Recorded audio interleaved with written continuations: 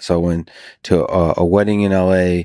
Andrew Schultz's. And this whole story of everything that happens is Lex like 40 hours fasted with Joe Rogan drinking a lot of whiskey.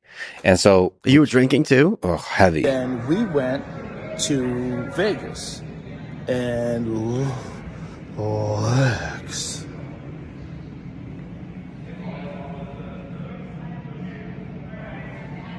got a little drunk. And then we run into David Goggins. This is me trash out of my mind, meeting David for the first time. Drunk Lex is challenges Goggins to push. You guys, Lex is gonna puke.